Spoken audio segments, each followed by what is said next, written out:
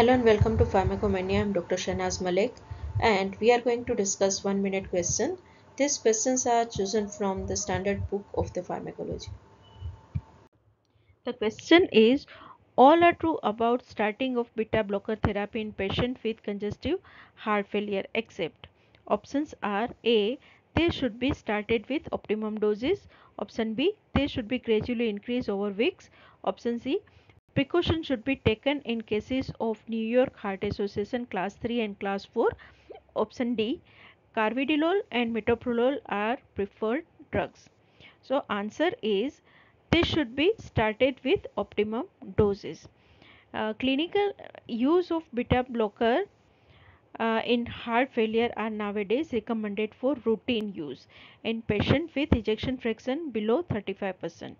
And according to New York Heart Association class 2 and class 3 symptoms in conjunction with SC inhibitor, angiotensin receptor antagonist and diuretics. This should be initiated with very low dose and it should be less than 1/10 of the final dose of the drug.